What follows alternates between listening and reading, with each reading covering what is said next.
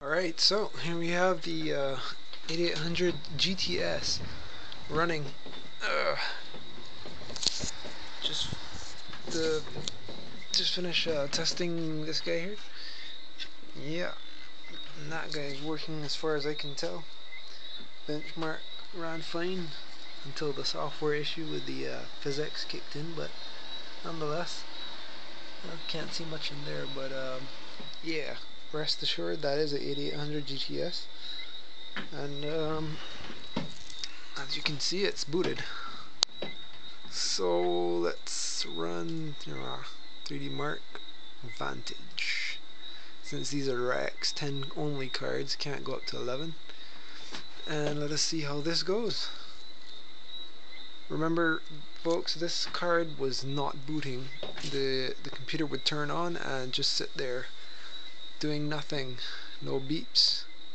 Well, I don't think this computer. I don't think this had the PC speaker hooked up right, but yeah, basically nothing. And now, after this baking process for only 10 minutes at 400 degrees is what I had set the oven at, I figured, it's probably a little inefficient, so that'll probably bring it down to the 385 recommended. But anyway, yeah, 8 minutes at 400 degrees after preheating, and then I just turned off the oven, left it for another 2 minutes, took it out, let it cool for about half hour to an hour, and now here we are. We have a working card, benchmarking, a heavily graphic intensive benchmark. Amazing. Absolutely, wow.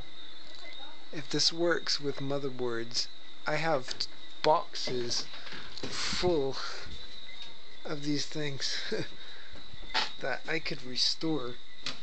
Man, I can't see anything in there, but yeah, there are two huge boxes right here and here with old computer parts. I'm gonna try working on a friend's computer first, though. From what I understand, he really needs one back. After that, there is no limit. I could build any number of computers as long as I could find CPUs for them. It's the one thing I've never had to keep because they don't go bad. At least not on me. And I've been doing this for a while. It's amazing, this thing is still running.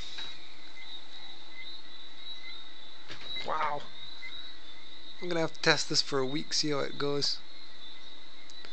Alright.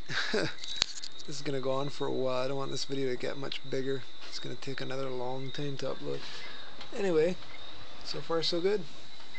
Gonna see if I can get a different power supply and test the third one tomorrow, the one with the two 6-pin connectors. Over and out.